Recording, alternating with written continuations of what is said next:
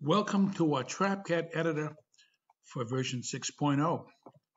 When you click on the software, if you don't already have the software in your Documents folder, Mac or PC, we'll create a folder called TK trapKAT _ data files.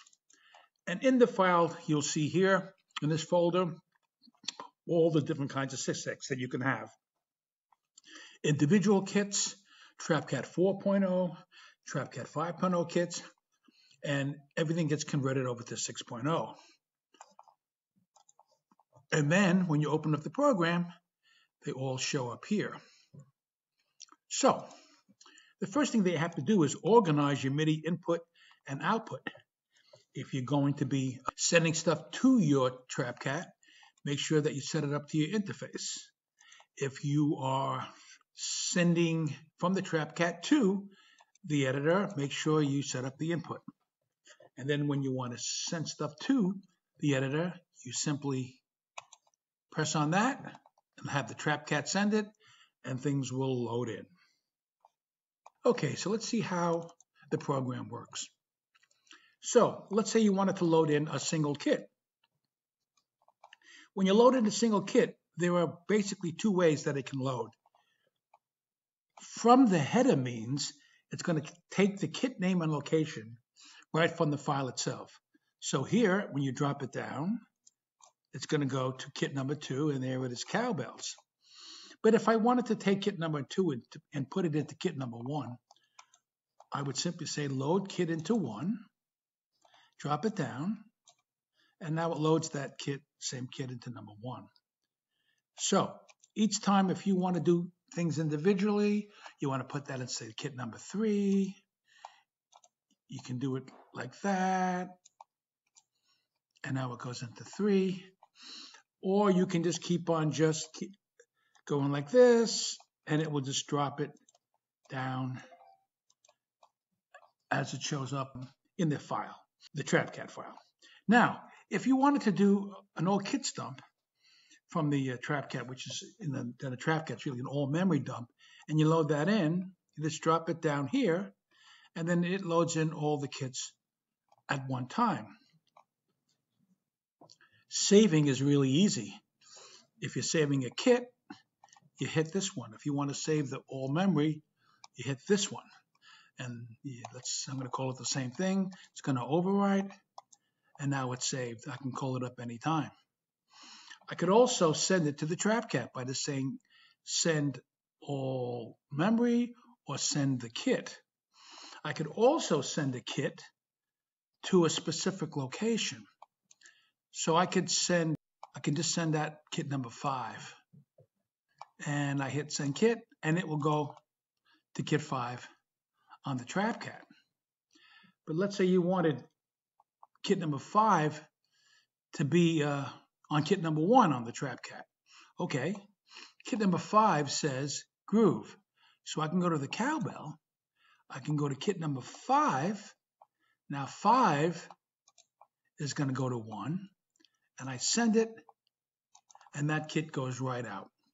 So that's really cool and easy to move around and create your own kits in your order that you like. So how do we actually edit the pads? Well, you hit kit edit, and then you decide what kit you want to edit, what you want to name the kit. There are 24 pads on the trapKAT. So let's say we want to go to pad number 1, and let's say that we want to have 3 notes. Remember, each pad can play up to 16 different notes. So we're just going to want to have 3 notes playing on this. So we have 36. Let's say we want this to be 48. We go like this, we go to 48, and now we have the 3 sounds. Why do we get 3 sounds? Because the curve on the trapKAT determines how it controls velocity. And then we have these choices: second note harder, second note hard, 2-layered note, crossfade, etc. I chose this one to be a 3-note layer. And then we also assign the gate time, the channel, minimum velocity, maximum velocity, and whether the pad is linked. So that is pad 1. Let's say on pad 2, I want to have an alternate note number. So I would go to alternating, and I would create some notes here. And then when I get to the 4th note, I'm going to want to reset. So now I have an alternate 3, and on the 4th note it resets. Gate time, channel, minimum, maximum, and link pad. It's so much easier than working on the trapKAT itself. So this is how you would do this for all of the 24 pads and the bass drum. And we'll get into the hi-hat now. So there are up to 4 pads you can assign to the hi-hat mode. And this is where you assign it. So here, pads 1 and 4 are going to be the hi-hat pads. Then we have the choice of whether we want to send out controller 1, 4, that only goes to 64, this goes to 127, and then this goes to hat note. KTM1 module, we don't have to worry about that because the note numbers are just basically we assign controller number 1 and we give it an open and close sound and it does all the rest. You want to assign a chick sound, you can put a chick sound here.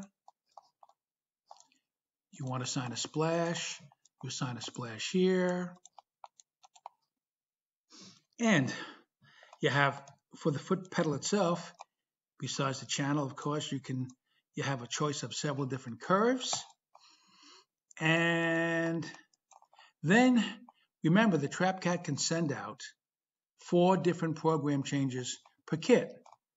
So that means that if you had two drum modules, you could have one on channel 2, one on channel 10, and one has an MSB, let's say, of 0, and then 3, and LSB of 3, and this one has an MSB of 122, MSB of that, and then you have a program number.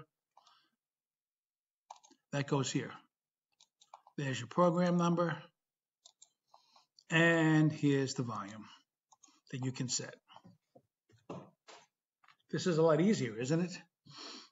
Now, we put this part in because even though our KTM1 doesn't have allow you to do this, our GigCat and our GigCat 2 has the ability to do all these things, and our GigCat 3 coming out will also do these kinds of things. So now we have a preset tremolo, chorusing, detuning, sound variation, resonance, etc., and you can assign a value to them as well. When you finally finish, you can send it. That will override kit 1 on the trapKAT, or you can write it and put it anywhere you want. That's pretty much the whole thing, with the exception of the global. There's a couple of things on the global to think about.